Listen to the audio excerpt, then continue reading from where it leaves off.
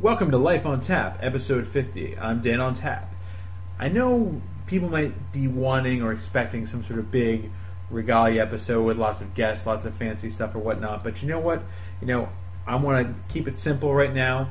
For those of you who don't know already, you don't follow me on Twitter or on Facebook or whatnot, I am leaving my job. I have actually, the day I'm recording this, I'm less than 10 days out from my last day of work. I'm actually going back to school, going to get my MBA in ops management over in the city at Baruch. So hopefully we'll see people out and about in the city now that I am going to be a little more mobile in that area. I'm not going to be out in the burbs here in Jersey.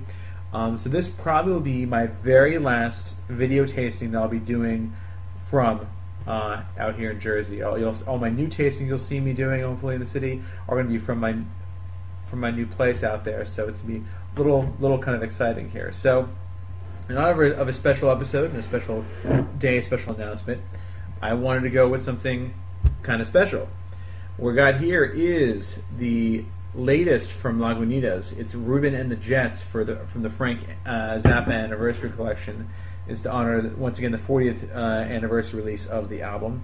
It's incredible art on here. With some rather phallic noses on here, of course, but it looks great. So let's give this thing a shot. Oh wow, that is pouring a nice dark brown. Wow, I'd say that's like, it's got a nice half-inch head or so. Lacing's only partially sticking to the side of the glass, but it's got this nice brown color. I mean, it's kind of like really like a dark, German Bock beer or something like that. Let's give this thing a. Wow, that's like biscuity. This is totally. It's like bread. It's like bread and a little bit of. I sense a little bit of sourness on the nose. I'm getting some. You know what it is? It's like raisin bread. That's basically what it smells like. It smells like raisin bread. It's crazy. Let's give this thing a shot.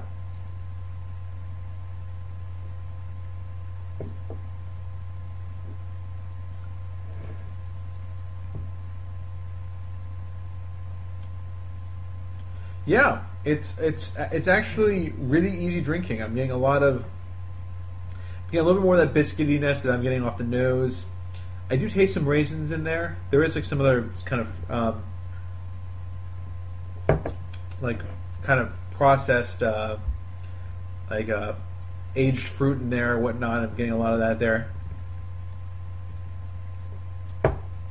I am sensing a tiny little bit of burn on the back there, but it's nothing too horrible. Basically, what is this thing weighing in anyway? 8.6. So it is kind of up there. It is a little higher than your normal range of beers, basically, but it's incredibly drinkable. And the lacing is showing a little bit more right now on the glass on the side there, as you see. But once again, hats off to Lagunitas. I really love the kind of the raisin bread quality I was talking about this for.